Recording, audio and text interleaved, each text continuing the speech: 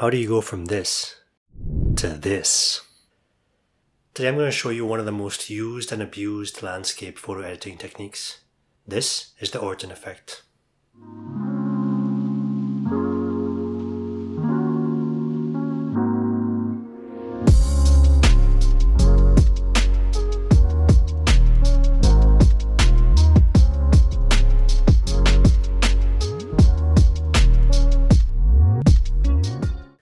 You've probably already seen the Orton Effect, even if you don't know it by name. If you've encountered a landscape photo with a soft, dreamy glow, there's a high chance this effect has been used. This technique was originally developed in the 1980s by Canadian landscape photographer Michael Orton, who was interested in replicating the look of watercolor paintings on film. Watercolor artists often use paint for the colors and broad strokes, while filling in small details with pen and ink. To replicate this, Orton would overlay a couple of film transparencies of the same scene. The first slide would be a detailed in-focus shot, and the second would be a blurry and overexposed shot. The resulting images have an ethereal, dreamlike quality to them. In the early 2000s, photo editing software like Photoshop allowed this effect to be created digitally, and its popularity exploded. Like anything with mass appeal, it couldn't escape Sturgeon's law. It's a very polarizing technique, because some people tend to apply it to everything they shoot, to the point where it comes off looking tacky and unnatural. Like any photographic tool, it has its time and place. This popularity bled over into other forms of media, particularly video games. There were a few years when, no matter what platform you played on, you couldn't escape the blinding glow of HDR bloom. One of the most popular games to use and abuse this feature was the Elder Scrolls V Skyrim. In this video I'm going to be using the Orton Effect to recreate this Skyrim landscape look. First, you're going to need a landscape shot, preferably from a mountain. Earlier this year, I went on a trip to Killarney, Ontario. This is where the Canadian Shield begins, and if you remember your high school geography, this is some of the most ancient rock on the planet. One of the most popular hikes in Killarney is the Crack.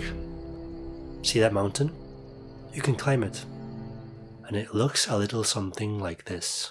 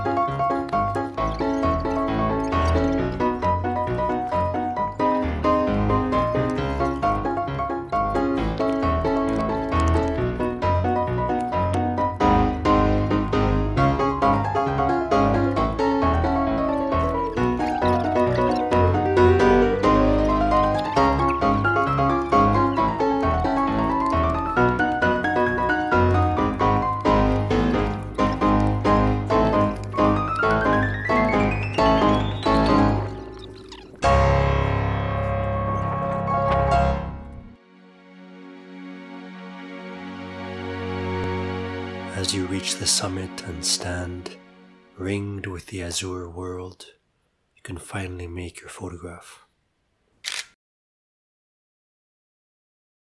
Once you have your image and have safely descended the mountainside, load it up into Photoshop. We'll be using layers instead of transparencies, so I'm going to start by duplicating the background layer and converting it into a smart object.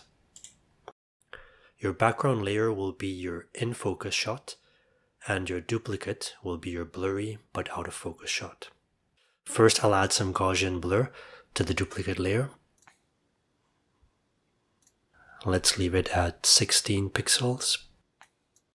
Next, I'll adjust the duplicate layer's blending mode to screen to make it look overexposed. Now this is a bit too strong for my taste, so what I'm going to do is I will adjust the brightness of the layer to make it look more subtle. Let's do 100. And there you go. That's basically our Orton effect. Now if we want to see how it stacks up to Skyrim, I can do a quick color match using the same technique from my previous video about Dune. And with that, we've transformed our Killarney crack into the dreamy fictional land of Skyrim. That's it for this video. Hope you enjoyed watching, and I'll see you on the next one.